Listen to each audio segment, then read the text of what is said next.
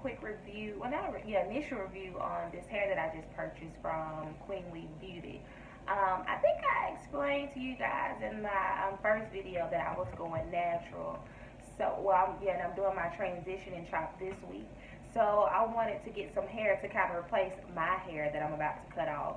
So I went to QWB. I looked at the reviews on YouTube, and I didn't see too many bad reviews. I've never ordered from Aliexpress before. Let me tell y'all, the shipping was like 4 days.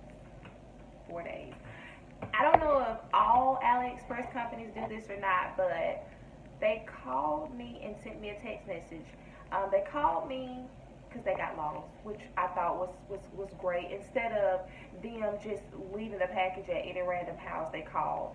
And they sent me a text message and asked me if I wanted to, if it was okay if they leave it if no one came to the door or not, which was cool.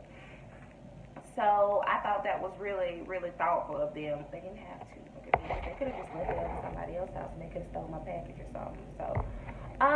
So the shipping was great. 4 days tops, 4 days. And they were coming from China.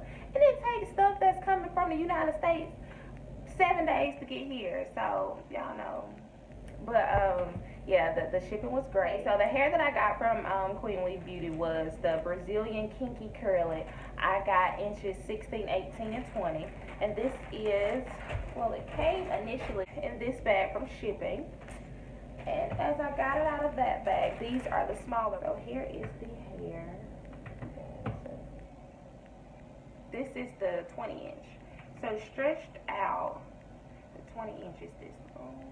Let me put it here. So it's kind of long, stretched out. And this is straight out of the bag. It's not co-washed or anything. So there that is. So I got this hair about a week ago, but I'm just now getting home to see it so I can show you guys and all. But yeah, doesn't smell. It smells just like any regular virgin hair to me. It doesn't have like any weird smells or anything to it. So the hair comes in pretty much a uniform curl. Let me see. Let me interrupt the unity of the curl and we'll see. Here it is.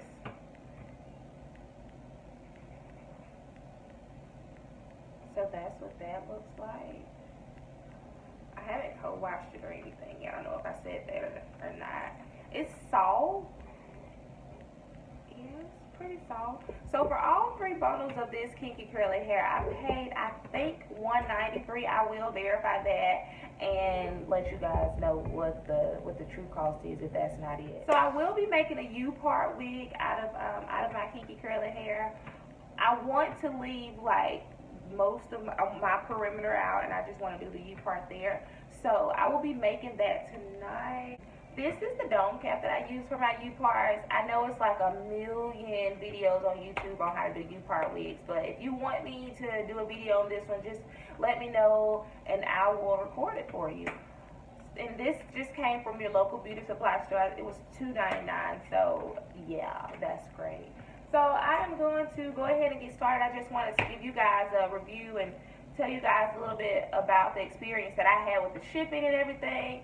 And I'm going to go ahead and get the ball rolling. I'm excited to do my transitioning chop and everything. You guys let me know if you have any other questions that I didn't answer. Just comment down below and let me know. You guys do not forget to like and comment and subscribe to my channel. And I'm going to go ahead and get the ball rolling. And I'll see you guys shortly. Bye.